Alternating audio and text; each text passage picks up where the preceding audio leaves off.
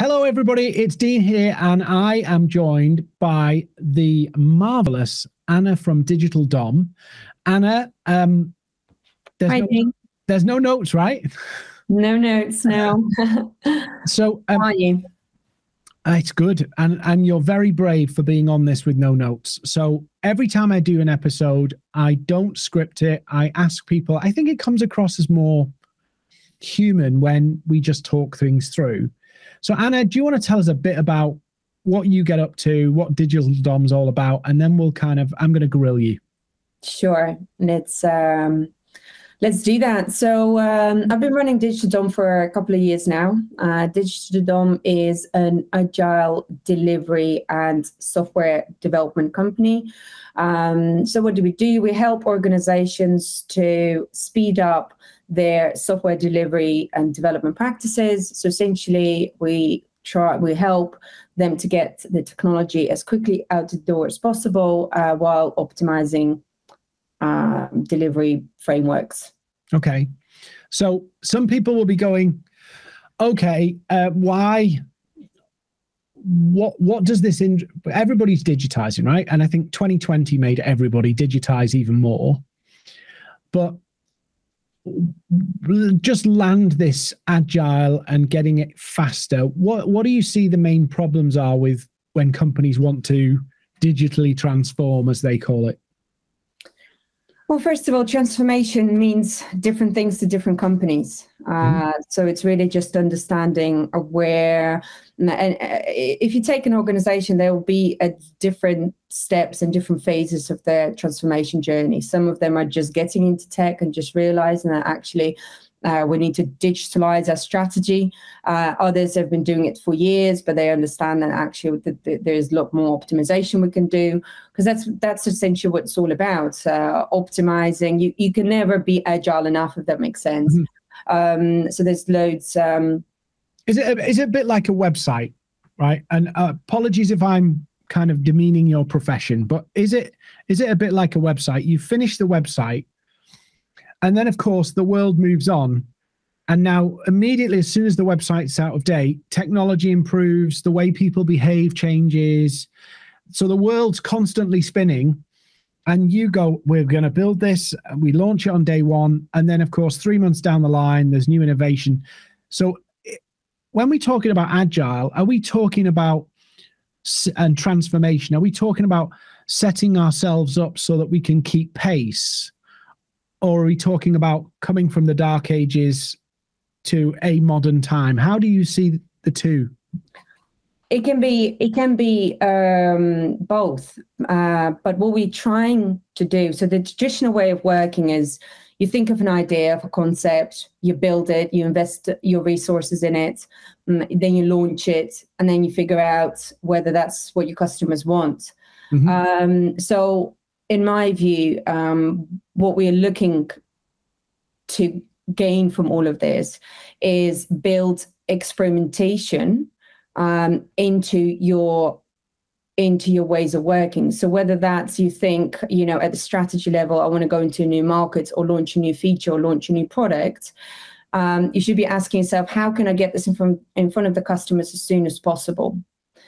And like beta testing, almost beta testing in the market.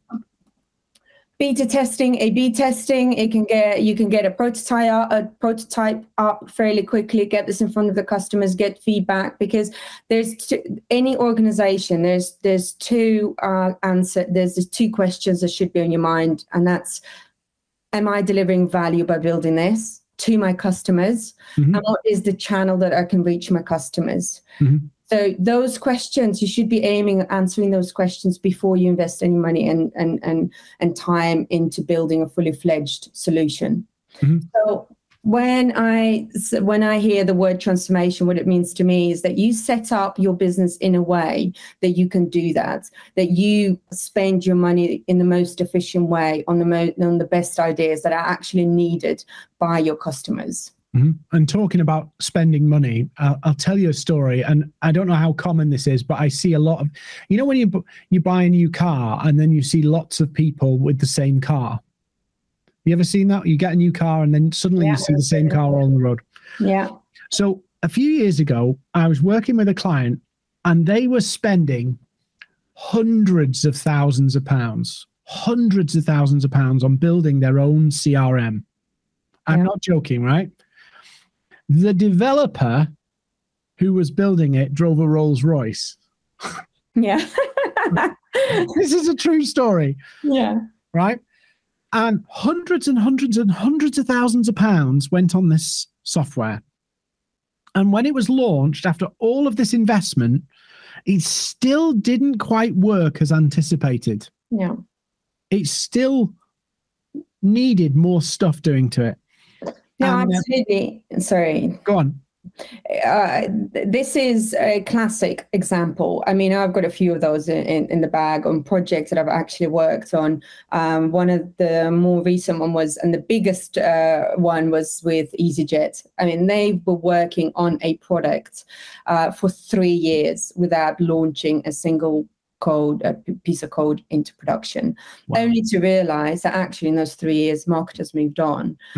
So yeah, a lot of it. And that was on a large scale. I was also working with a pharmaceutical client, very similar. They knew that they wanted a B2B platform for their customers launched. And, they went with a well-known ERP system called Oracle, so they chosen a module, an e-commerce module, and then they built this, customized it, configured it, launched it, and they had about, spent obviously considerable amounts of money on it, and they had about 1,000 quid in sales per week. I mean, it would take them quite a few years to get your return on investment. So, and the problem with this is that they had an idea and they thought they knew what the customer wanted, and they didn't test it, and they launched it, and then actually that's not what the user wants. That's not what the customer wants.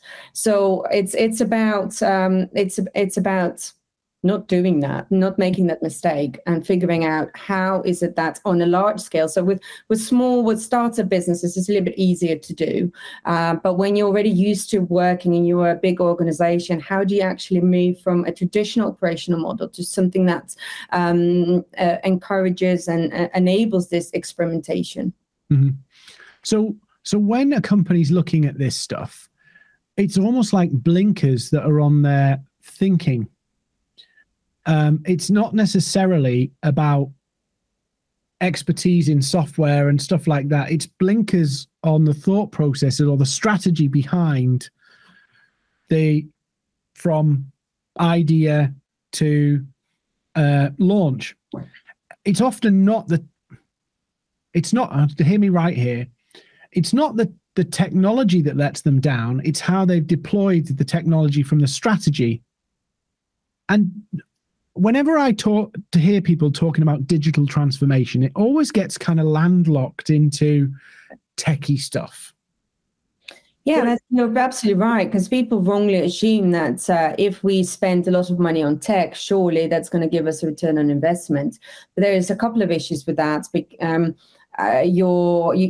People internally are maybe not used to this tech, or your customers is not the kind of tech that they need. So people think transformation equals technology, but it doesn't matter how much money you spend on technology, and whether that's the best ERP systems in class, or whether that's the best modern tech stack there is out there. That's not what's going to transform your business. Mm-hmm. No, it's the strategy behind it to go, well, actually, I can dump this big piece of tech in there, but actually if it doesn't eliminate bureaucracy, if it doesn't help the organization be more efficient, if it doesn't improve customer experience, if it doesn't create revenue, it's useless, right? It's not tech, it's about that transition. So again, it depends where you are in the transformation phase, and how you adapt it. So what really works is what we apply in Digital Dom is work in small batches and experiment and test and get the data, understand and iterate. Maybe what your customers want, but it's going to take you a little bit longer. but going a little bit slower and getting the buy-in from all the angles, that's going to ensure that your transformation is going to be sustainable. Just throwing loads of money at it, doing it as quickly as possible, and launching as a big bang, then only to realize nobody knows how to use it, and do we even need it? That's one of the biggest mistakes we see organizations actually make. So how do organizations, where they know that they're doing things in a particular way, and I'm not thinking just about technology here, but I'm thinking more about how do they work to solve some of the problems? I'll give you an example. We've just had a meeting today here about, over time, you get kind of like tech fat. That's what I called it today, which is basically you got this gadget and this gadget and this gadget and this gadget. And suddenly all these gadgets that are there to help you become an encumbrance. They add complexity. And we've just spent a time going, how can we get rid of some of the tech? Yeah. How can we get rid of some of it? How can we make our lives easier?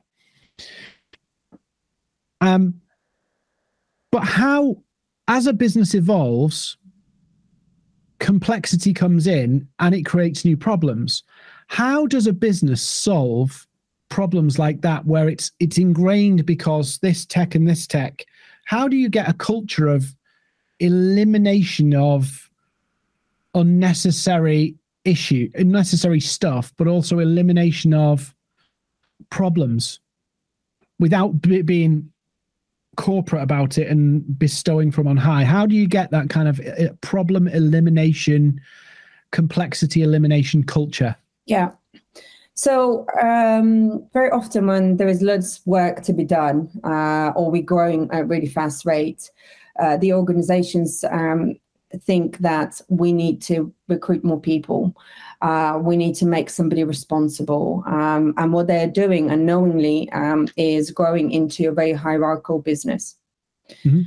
So one of the things that we actually teach organizations is how to, and we hear that a lot, is how to empower your teams, how to empower your people, because we often treat our people as sort of resources, saying, one person can be on one project, or we put them sort of in a bucket of how much they can do. And we forget that actually we're very flexible beings. We are capable of learning and solving problems. And it then becomes the focus should always be on your people. How can I develop my people in solving really complex problems? And you at the top level, your managers will not always have the vision or the answer for it. So it's just about creating a structure of, I would almost say, mini businesses within your organization that are specialized in a certain end-to-end process that can help you solve that problem. So here is an example. You've just mentioned CRM system. CRM system, depending on the size of the organization, it can be a big project. It can take a year, it can take you 2 years, how long you want to do that. But we skin that problem. So essentially we understand what is it that our customers would like to have tomorrow that they're not getting today, and how can we solve that problem. Then you solve that problem, you test that problem. Essentially that's your experiment. So just to summarize what I just said, so it's about empowering your people, giving the people the opportunity to solve those problems for you, rather than thinking there is a tech that can automate. Don't just think about, okay, let's hire more people and let's make, don't try to refrain from building a very rigid structure within your organization. People are responsible for X, Y, Z. But again, work more in teams, empower your teams. It's interesting you say that, because I work with a company that helps companies optimize supply chains. And very often the supply chain itself, the warehousing, the procurement, the marketing, the distribution, all of these departments operate in silos. And I was talking to them, and I think I'm going to do a podcast with one of the people from the company. And he said to me that one of the things that organizations generally do is one department tries to solve a problem, solves it for themselves, but creates another one for another department. Yeah. And then the other department tries to solve it by doing something else, which creates a problem somewhere else. And in one scenario, he's saying to me about Department A decides to cut costs, so they change the way they work to reduce costs. But inadvertently, Department B then has increased costs because now they have to hire an extra person to manage that complexity. And so that person now is providing new reports to Department C, and Department C is now having to do extra work. And what happens is the saving in the silo becomes an additional cost in the business. Yeah, I really like how you've actually put this. Working, every single organization I've worked with so far, silos is a problem for everyone. And this is why this is what I refer to as a traditional way of working. You know, you put accountants together, you put marketing people together, you put salespeople together, and then they optimize the sales process, but that creates more work for the marketing department or for tech or whatever it is. So the new way of working would be that you see with more agile organizations, you know, such as Spotify and Facebook, and sort of that we see as examples of how of agile way is working, is essentially creating cross-functional teams. So a team should be able to solve a problem that's end-to-end. And what does end-to-end mean? It means that they start off and they solve that problem for the actual customer, because even when you're trying to save costs and optimize your invoicing process, this is still adding value to the customer. So it is about grouping the people together. So in that process, for example, if I was to put this together just on top of my head, you have somebody from accounting because they know how the accounting system works. You have somebody from sales because eventually it's their customer. You have somebody from marketing, and you have 2 tech people. So this is a cross-functional team. And eventually when you have a problem, you say, it takes way too long for our customers to pay our invoices, and you give that problem to the team, then because within that team, there's so much expertise, they'll come up with a potential solution. Again, I say potential because we don't know until we test. Mm-hmm. Put something together in a small batch, whether that's, okay, well, let's try and apply this quick fix. They launch this and they look at the metrics. Is this working? Has that particular process, end-to-end process, actually improved? What, can we see improvement in sales? Can we see an improvement in accounting, and all of those metrics put together? So yeah, that's and then the solution is tested. The solution is collectively. What you've then realized, okay, you can see you've done you've added value to the customer. The solution is just put together really quickly, and it's maybe from a back end point, from a developer's point of view, it's not very scalable. But you now realize that this is a requirement because it's actually optimized your efficiency. It's almost like starting with a blank paper, isn't it? It's like going, this is the problem. Marketing, sales, tech, all of these people come in, and it's like, how do we get the best solution for this? Bearing in mind, if we do this, this happens to sales, this happens to, and you find a solution that is the least friction in the whole process. If it works, like a field test, I call it with writing content, field testing. You post it and see what happens, post it, see what happens, and then learn from it and improve. It's kind of the same model. Sit everybody down, find an idea, see if it works, do a little field test. Oh, that could work. And then you could build some infrastructure, technology to make it scale, right? Is that what you're... That's the way you eliminate silos, by getting the right people to work on a problem rather than on a specified solution. Whereas if you had, say, the finance department work on it, they would work on it. well, let's give you an example. Finance department could work on reducing the debtor days, for an example, but actually annoy a load of customers at the same time. Yeah. This is the sort of problems you get by working in silos. Whereas you could have a system, whereby finance does their bit, sales does their bit, and you eliminate the debtor days without annoying the customers. Yeah, you should always aim to apply cross-functionality, first of all, to your product development functions. And I'm not talking just about tech. So how many departments are involved in producing your service or working on the products or product development function? That should be your first step to create cross-functionality and break down the hierarchies and empower your teams. That is also our first when we work with organizations on their transformation journey, that is where we add value and where we work the most with them.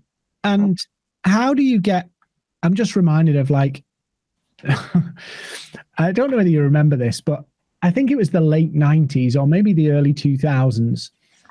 The NHS decided to launch your online account so you could have your health online, and they digitized. And they spent about £8 billion on this system, launched it on the first day, and it collapsed. Yeah.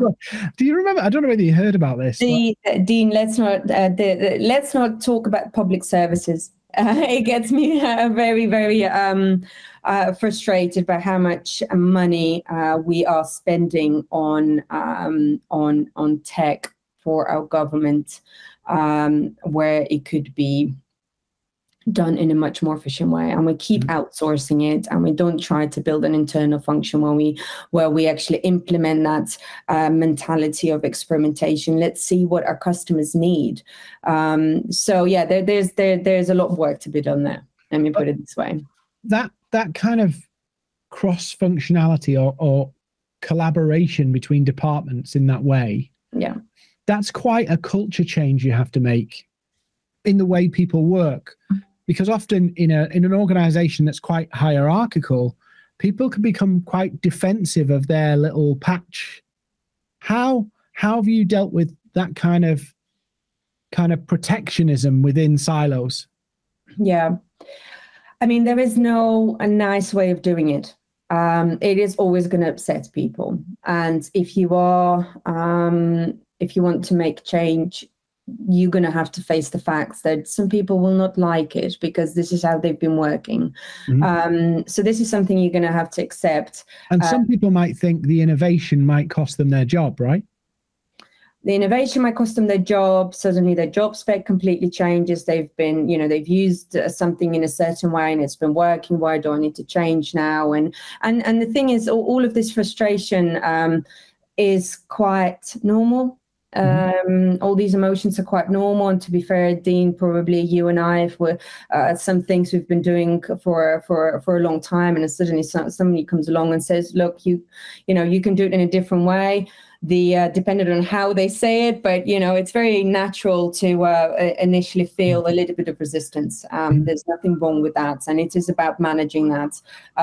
So you have to have a good communication plan for how you're going to manage those feelings. You're just going to have to, whether you do this as a per department, per team, or you do it organization wide, that's just going to depend per business, what's going to be the best approach. So we've done it on where we've looked at, okay, what department can we make the most impact on? It's in which department feels the most pain. Let's start with that.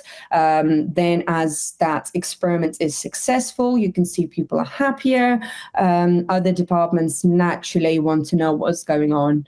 I want to do that. I want to work less and be more productive, those kind of things. So there's different approaches. And I suppose the option of going too drastic, too quick, I mean, the way you're suggesting it is simple, straightforward steps that drive little steps towards improvement, rather than like with the software development scenario, they try and build it and launch it in one go and then realize there's a whole load of flaws with it. It is baby steps, because there is a danger if you try and affect too much business transformation to make you like.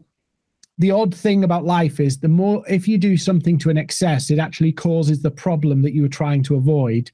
In other words, in order to digitally transform or to affect a business transformation, you go too far too fast and actually can't deliver the transformation, or actually go backwards and become more cumbersome as an organization. You can break people's spirits going too quickly. Yeah, no, absolutely. It is about making small steps, working in small batches, understanding, getting the feedback, acting upon the feedback, and also you want your transformation to be sustainable. You can make a change today. You can overhaul everything fairly quickly, but is this sustainable? Mm-hmm. And that's what's going to be the difference between a successful transformation and not.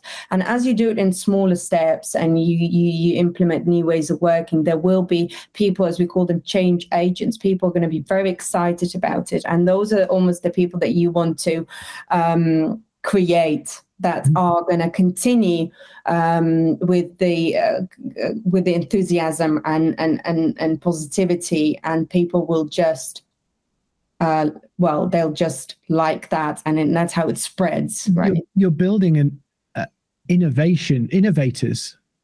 Yeah. Instead of at the top going, we need to innovate this business, what you're doing is empowering everybody to be an innovator. Not in the sense that, you're all over the show, but actually to channel that innovation into efficiency. Absolutely. And into better outcomes for customers, better business, the works. It's like, it's funny why people haven't been doing this for a long time. Why is it something that's only come out recently? Is because we've realized the world has changed, and many businesses, it was about process, which is still about process, but it was about process and control. And then you reach a point where actually you have to function differently. You need processes, you need control, but because of the speed the world is working at, when we work with fax machines, it didn't matter, right? You could be as slow as you wanted to be because the world turns so slow. Yeah. But now it's like, no. Somebody's just launched a startup and they've just acquired 1 million customers, and now we can't rest on our laurels. We got to move, guys, now. Absolutely. And from my perspective, this is exactly what has caused this, is that organizations have been very comfortable and have had loads of market share. Now, suddenly their competition comes out of a startup that's only been going for about a year. But what the difference is that the startups have this experimentation mindset embedded. They don't have a lot of budget. They need to start small, build small, test, and iterate from then on. So it's already built into how they work. And then suddenly it's not about how long you've been on the market. It's about how quickly you can learn and implement those changes. Mm-hmm. And that's why now it doesn't matter if you are, if you've got 10,000 employees, 20,000 employees, you could be gone next year. If you don't learn to experiment, you don't change. Anybody remember Skype?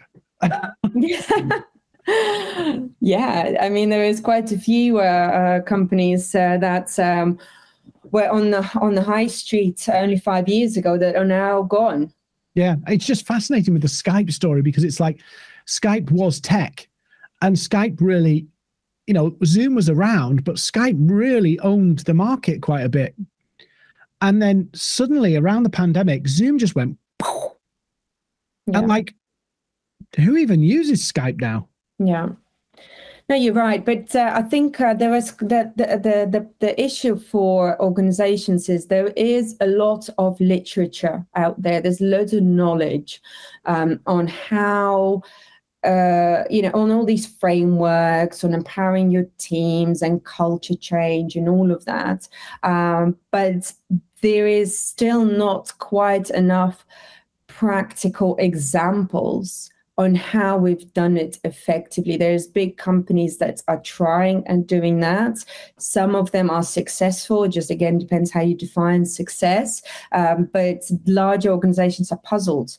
How do I transition from working how I've been working for the past 20 years and seeing my my products and services in a certain way? How do I reimagine? How do I rebuild essentially my value chain from scratch? And it's not, and I wish I could just come on here and say, there you go, step number 1, 2, 3, 4. If you do that, I can guarantee it's going to happen for you. But it's not the case. It would be immature. It would be immature for an organization to think there is a 10-step process for some of this stuff, because I've always, one of my little mottos I use here is, because we came from me being just Dean, and we built from just Dean. So all the systems have been Dean systems, which some of them weren't very good. And as people came in, they changed it.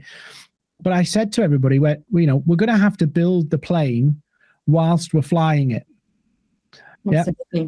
But in your scenario, I think a lot of your clients that you're helping them with is rebuild the plane whilst flying it. Yes, rebuild the engine while flying.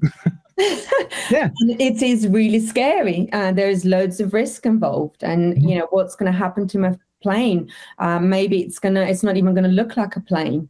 How am I going to navigate that plane? So it's just that unknown and that uncertainty. First of all, not knowing where you're going into and how to get there is really scary to do. Yeah.